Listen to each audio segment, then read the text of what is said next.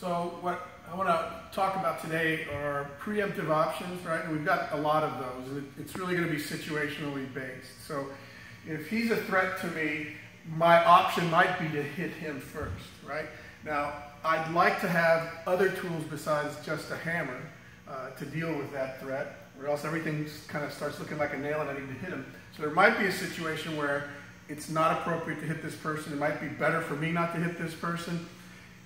And again, it's on me to decide whether or not this is the correct thing to do. So let's do that real quick. So let's say, for example, he's kind of being a threat. My hands are up, and you notice I already get into a fight stance, and my hands are up, and I try to de-escalate as well as I can. So I'll do a little bit of verbal judo. I'm telling him, hey, listen, man, chill out. Once I realize this is not going to de-escalate, and I need to go, one thing that I can do from here is just turn in here and choke and finish, right? Now, the way that we do that, the way we set that up is like this. What I'm going to do for my hands being up here, I'm going to push, and it's more than a push, it's a smack. So I'm smacking here and pulling here. So this is the first phase of it.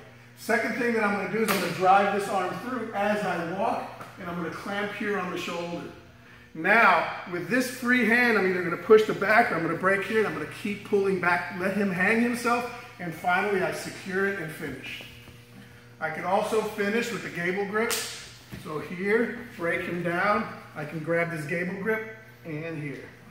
Another thing that we can do, somebody that's actually touching or pushing, so off of this type of a thing, somebody's doing this, I could back out, try to de-escalate, he does it again, I can arm drag and do the exact same thing. Oh. So again, one more time, he goes, push right, and here. Just keep breaking him down, that's it.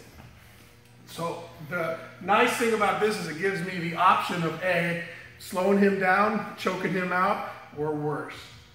And at the end of the day, he's not bleeding, his jaw's not broken, and everything's good.